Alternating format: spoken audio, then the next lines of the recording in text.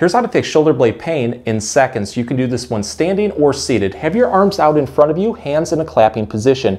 Keep your arms straight and now bring them backward as much as you can.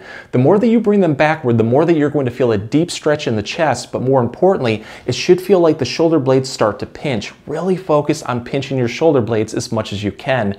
When you can't go back any further, hold this position and we're going to take it to the next level by bending our elbows roughly at about 90 degrees, winging our elbows back even more to deepen the stretch, and then slowly reaching towards the sky.